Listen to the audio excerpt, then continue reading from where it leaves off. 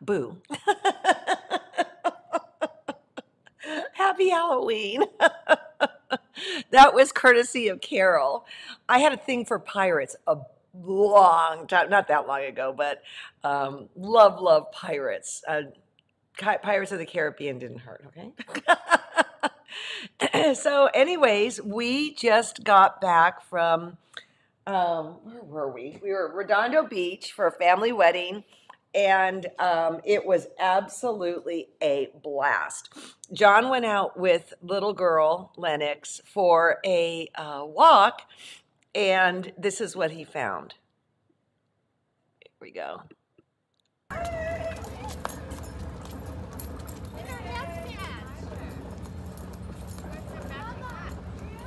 Bob I found the sunglasses.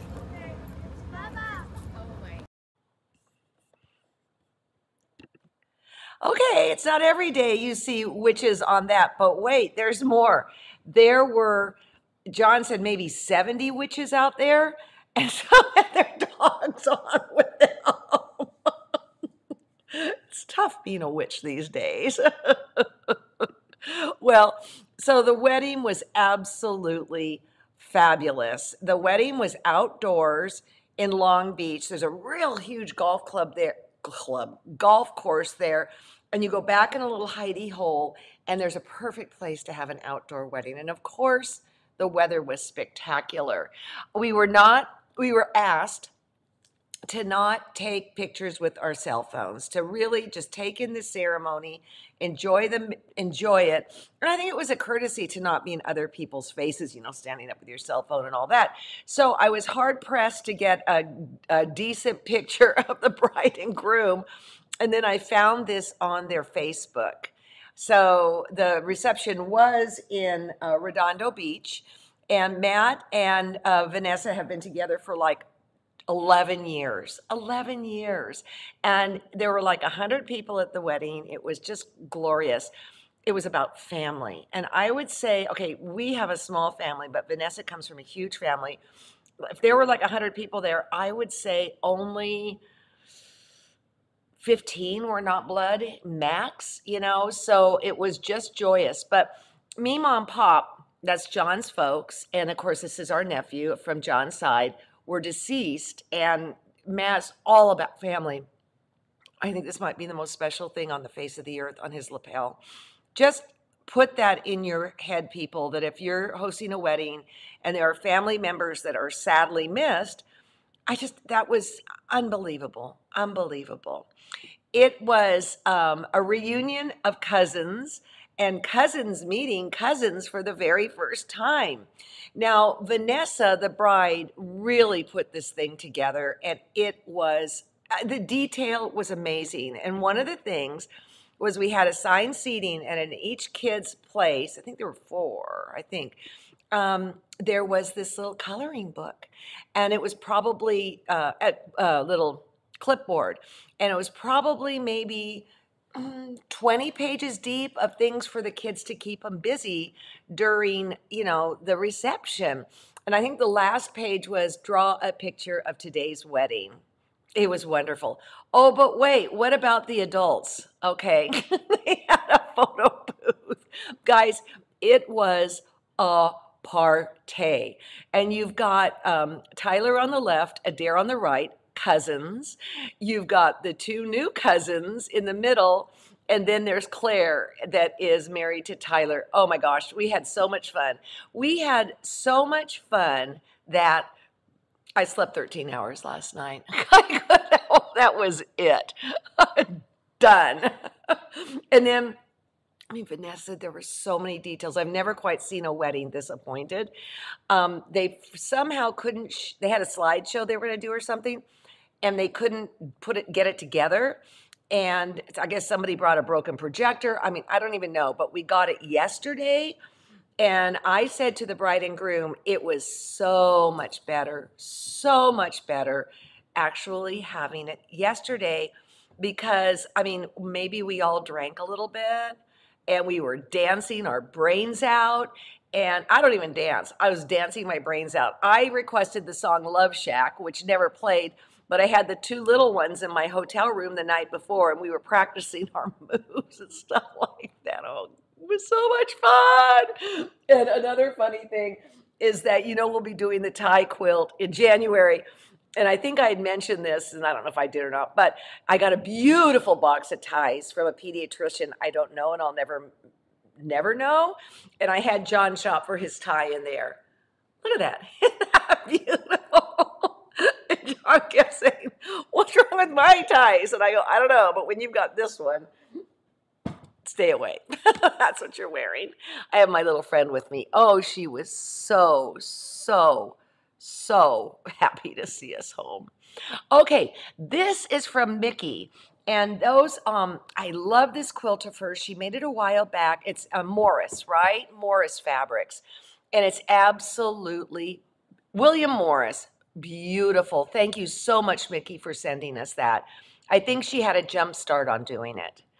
Okay, and then we have Joanne, who has sent in her blue baskets, and they're ready to go. Okay, what are we doing today? We're doing the broken dishes, all right? So that's what we'll be working on today. It's so, I'm going to say again, there was a grandma who got the blue kit and the orange kit and is making a quilt for each little kid, girls that are sharing a room. It's going to be glorious, all right? And then this is Donna. Okay, so Donna, I just got this morning, and sorry it's sideways, but that's not the story. The story is she couldn't figure out why the corners weren't working. And so she said, "Oh, forget it." And then she just rounded off the corners. Well, she said, I think she put too many petals in or something, but it just didn't come together. And this is a case of lemonade. She was frustrated with the corners. She decided to round them. It's beautiful. It's beautiful. I might like it better than mine if you want to get right down to it. So that's when you don't freak out. You just go with the flow and make it. Okay. Oh, by the way, I do have a trick or treat for you at the end. BOM, trick or treat. Am I going to treat you or am I going to trick you? Take a guess. Okay, and then this is Marge's, and it is I think the name of the pattern was Harvey, but in any case, it's what Dee was doing. And she tried to post it on the forum to no avail. It is flippin' adorable, Marge. And really check out the quilting in this, you guys, how she took each little segment and just quilted it differently. I do not think we have any kits left of that, but probably there's a pattern somewhere on the site. I don't know. Oh, and speaking of the site, apologize for not being here Friday. We're going to do my favorite, or the warehouse favorite things or stuff that Kristen and Suzanne love. They've just come in. We were going to tape it last Wednesday, and that's when all HELL broke out at the warehouse with the plumbing. So I'm going after today, and that will air on Wednesday. And we have such a massive team at TQS, pants on fire. Somehow we forgot to get the memo to the newsletter and to Mary Kay. So for that, we apologize. That was our trick. It'll be on Wednesday, all right? So I apologize for that. Okay, we have a ton of people here. What we're going to talk about are the broken dishes, which, whoa, what was that? Which is in here, okay? A broken dish is a really, really simple block, but what I want you to note here is how the fabrics blend together. So that's what I learned from my cave class. I mean, I'm the school of dark and light and dark and light and dark and light. And no. He likes to blend things. So let's take a look at oh, let me get out of the way too. You can see that the center for broken dishes blocks, which are 12 inches, each broken dish is 6 inches, but they're 12 inches. They're kind of lighter, and the outside edges one are kind of darker, but we purposely, oh, this is just fabulous. We purposely put kits together that were very blendy so that you could get that effect. You can push the center, if you so like, it's your quilt, you can do whatever you want, but we've gotten some light ones in here that you can intermingle with these darker ones and get your kind of the lighter looking, she's okay, I think she's okay. John just came in here. for the center and then push it out to the dark. But again, it's not about getting, let's see, like this. It's not about that. It's more about blending them. Let's see. And then oh, that's a good one. Well, they're all good. It's all about blending them, not light and dark, dark and light. It's moving from one color to another. So we've got here the blue, and then we have the blue and pink and green, and then over here, pink, blue, green, and then over here we have more green with blue. It's about blending them. And with what we've provided in the kit, you don't have to think that much about it, all right? And then also in the kits, of course, then we have, the polka dots and binding. And whoops, they aren't going to be exactly like mine, but I would take any of these home with me in a heartbeat. In a heartbeat. Okay, so what Broken Dishes is it is basically 4 quarter square triangles. So I'm going to fly over to my PowerPoint and on my broomstick and show you there how I did it. I toyed with whether or not I should do PowerPoint or not, and then I looked at what I had, and it was much better than what I would be able to reproduce here on my Bernina. And by the way, I got a couple requests for coupons. They're going out today.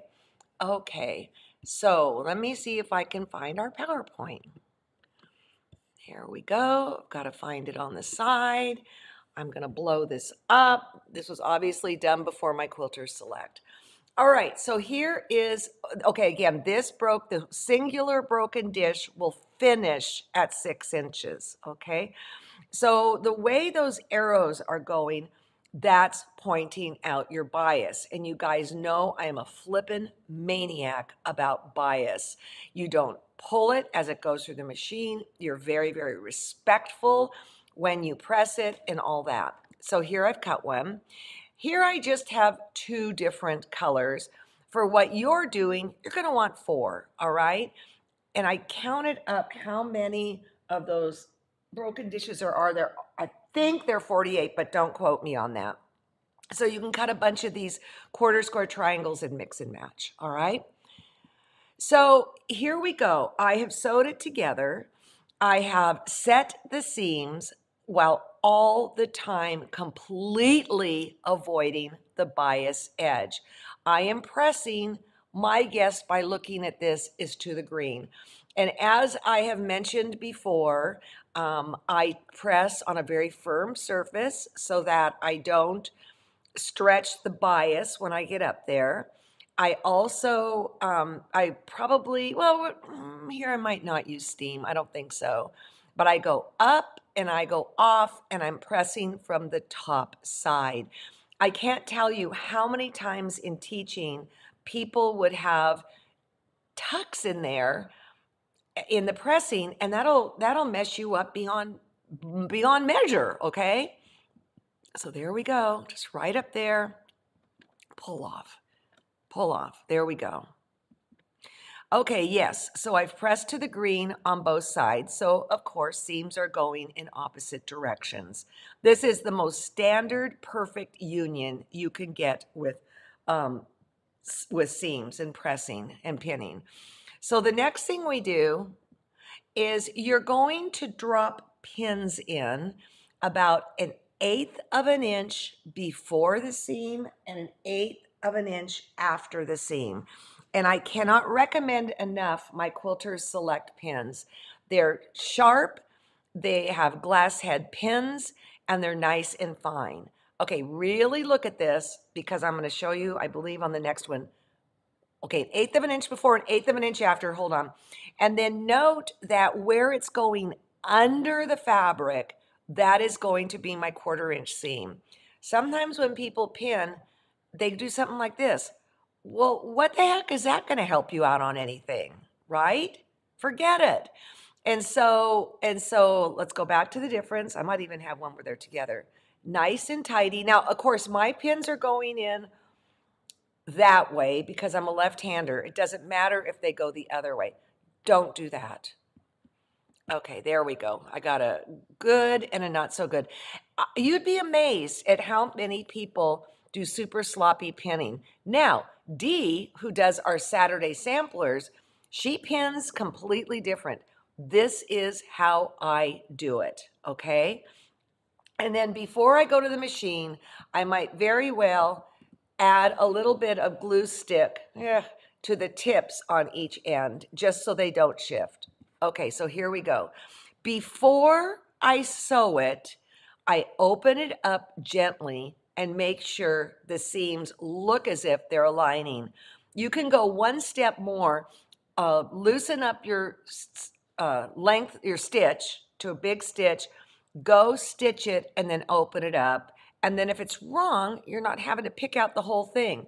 And speaking of picking out, it's tough.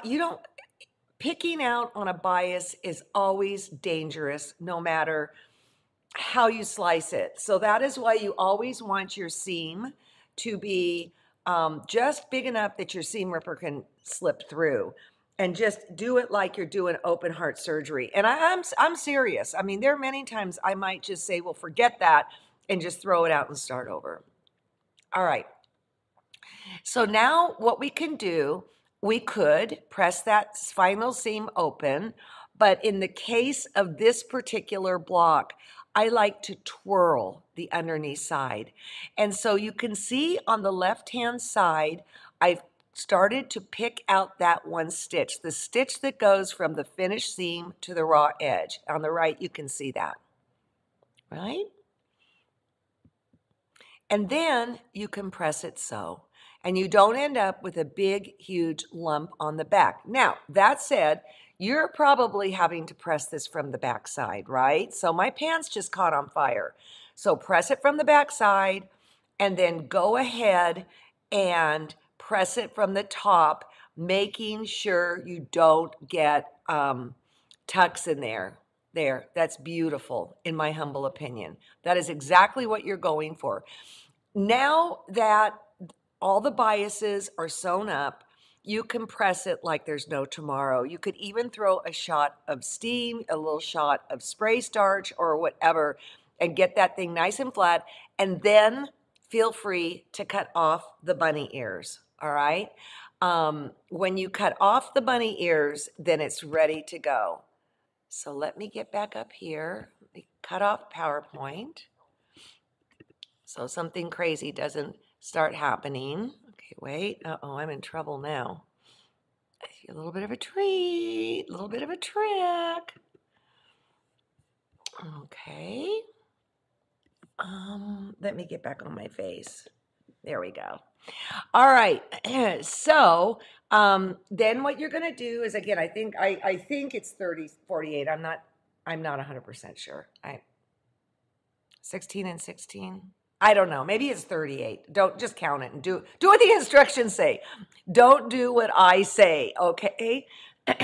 Now, before we get to our trick or treat, what about using the double pins? Kathy asked. You know, I've never really had luck with the double pins, but if they work for you, always work what's for you. This is why you take classes. This is why you learn from other people, because for some people that might just be fantastic. For me, I don't care for it. And I think the other reason is because when I'm doing the 3-pin method, where you have one on one side, one on the other, and then you have one in the center that's sticking up, like when you're getting points together, I don't think those would work, all right? So, but again, everybody, this is why quilting is so much fun. Everybody does it differently, etc. Okay? We have people from all over the world here, which I absolutely love. Peru. Okay, let me look down here. Okay. Is it Deolinda? Good afternoon from Massachusetts. Finally get to see you live since I'm off work for a 4-day retreat. That's your treat right now. Okay, so we finally got the BOM in the warehouse, all right? And Kristen won't let me show the whole thing at all yet, so I've got to give you a treat, but be kind of mean and play a trick. And Sarah Filkey made it. Yes, John? Oh, I was going to say, someone asked about double Yeah, I already talked about that. Yeah. Sarah Filkey made it from down under. So it has the Sarah Filkey look and happiness and style to it. Now, what Kristen said I could do is show you some little, like, I'm going to tease you a little bit. All right. So I think that's what came up before. Oh, I want to say that the fabric for the most part is Tula Pink. We we couldn't get our hands on that background, and so Kristen designed a background. Yeah, our Kristen, that's essentially the same thing, only they're little squares. And honestly, the fabric's a little bit brighter, and I think that it's going to be fan flippin' tastic. So you could, I know it's going to be fan flippin' tastic. I saw the fabric, and frankly, I'm going to get some if there's any extra. Um, so there's pieced stars in it. Of course, there's applique. And you could see that Sarah snuck in a little bit of cafe too. So that even if you're working with the kit, there's a lot of room for adding your own thing. Oh, looks like there's some piecing sneaking in on the right. Look at that.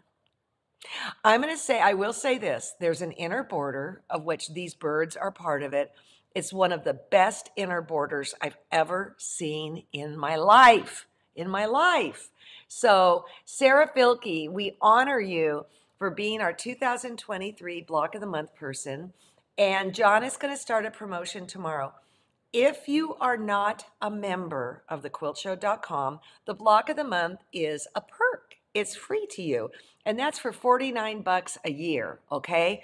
Now, because we haven't ended this year yet, if you were to join, say, in November, you're going to get not only all of this last year's BOM, but also next year's. So that's just an FYI. He's going to put out a full promotion about it to explain it. And also remember, when you are a new member or resubscribing, you get a 25% discount shopping in our shop. And one shot, okay? The other thing is that we are working on the warehouse sale. Again, it's Thursday, Friday, Saturday before Thanksgiving. Don't worry, we will get you in queue. And unfortunately, we do have to take signups, and it's going to look really weird, but there is a reason for our madness, all right? We're going to put people in 5-minute increments. So we figure people will shop for about a half hour and have to check out, and that will keep the rotation in there. It's a small warehouse, and I think I've shared in the past, it has one butt aisles. One butt. That's it. So it's going to be a lot of fun. We found an ancillary place for people to park so we don't get spanked by our landlords. And it's just going to be fun. Alrighty. So let me know how. Kathy, how you join is John, come in here. I'm a member for life. Explain to Kathy, how do you join? Join the quilt show. And I mean, she should really wait till tomorrow, right? Or not necessarily. No. Wait till tomorrow. What? Wait till tomorrow. But then how does she do it tomorrow? She goes up and hits join now. You go up in the upper right and you hit join now. Wait till tomorrow, because we have a really cool promotion that we're doing this Christmas. We always try and do a nice little gift for everybody. And that starts tomorrow. Really, John? Starts tomorrow. Okay, so let's do that. All right. So, will I be in Houston? Lisa, no. The wedding basically did me in. I was going to go to Fest Market. I will never do both Market and Festival again. It is too much, just too much. 13 days in Houston will kill the strongest of us. And so I was all committed to go to Market. And then the wedding happened. I didn't even switch my gear to Festival. I don't even know why. Now I know Justin will be there. Lilo's going to be there. We're going to be getting some interviews. Mary Kay is going to be there. So sadly, no. But we'll be bringing you stuff from Houston. We're going to, Lilo and John, that's his name, Justin and Mary Kay are going to be getting pictures. We're going to be getting interviews. So if you can't go, I'm hoping that this is the next best thing to going to Houston. Super bummed. Okay, so the Quilters Select booth, Kelly, is in with B Sew-In. That's where it's going to be residing, in B Sew-In. All right, it's going to look like a full booth by itself, but that's where it's going to be. Okay, so on Wednesday, for those of you that are not going to Houston, we'll take you. You can even watch after. You can see what really cool things we've gotten in. What booth will sell Quilters Select merchandise at Festival? Be Sew-In. Be Sew-In. So look for that because we got some new cool stuff. Okay. Be Sew-In. Be Sew-In. Okay. So on Wednesday, for those of us that aren't going, we'll take you on a little shopping excursion and show you some really cool new things. I kind of went into a heart attack mode when I went out there and went, what is all this stuff? People don't even know about this stuff. So, yeah. Okay. Have a great day. So this is how this week's going to roll.